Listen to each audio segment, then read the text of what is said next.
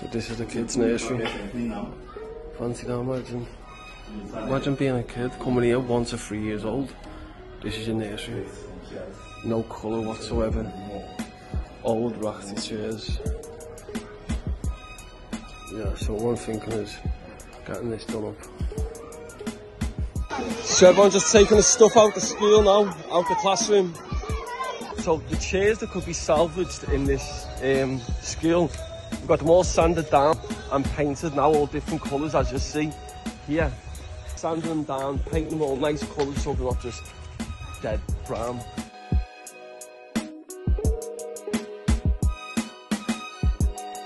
Very good. As long as it's done nice and to a high quality, no skipping corners. So this is how the classrooms are normally. Imagine being a kid coming into the classrooms like this, look. And this is the environment that these kids learn in now, yeah? They all want to educate themselves, right? I'm a firm believer that you've got to create an environment where they're going to be happy to come into every single morning.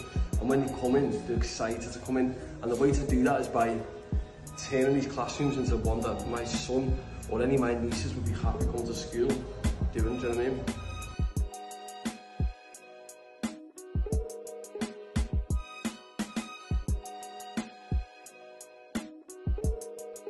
Seeing here is basically just like different pens, pencils, stencils, toys to have like a little kids area for the classroom, and that's all there. So then there'll be more stuff as well, but that's just the basis of it.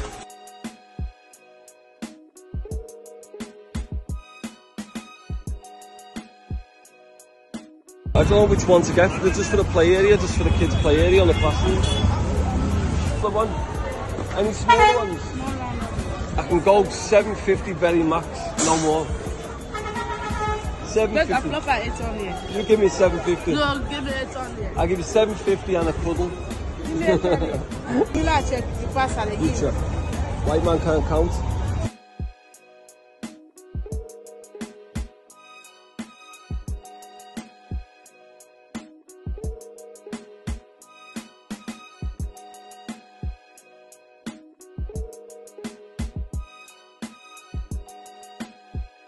Dream to have a set-up classroom for nursery, and with the hope of God, TPR has done this for us and we are so happy. Thank you very much to TPR. Thank you, TPR. Thank you, TPR. Thank you, Sam Walker. Thank you, Sam Walker. Thank you, thank you, thank you. Thank you, thank you, thank you.